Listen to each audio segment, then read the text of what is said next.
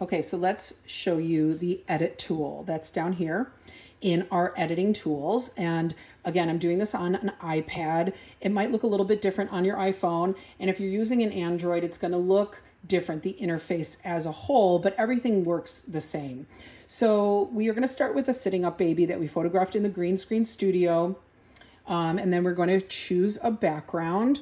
Now, we didn't use the white cover blanket, so we're not going to choose those. We're going to choose the all green studio. And let's choose a holiday. St. Patrick's Day just passed, so let's put him in this fun pot of gold.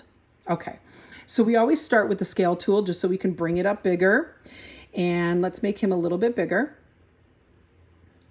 And I think he looks awesome. Right like that. Okay. But now look what happened.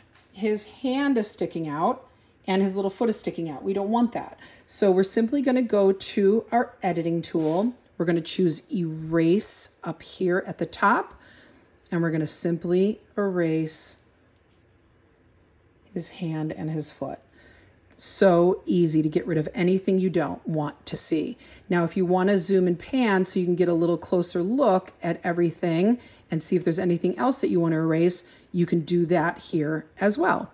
So simple. Just go home, save your image, and it will be in your camera roll.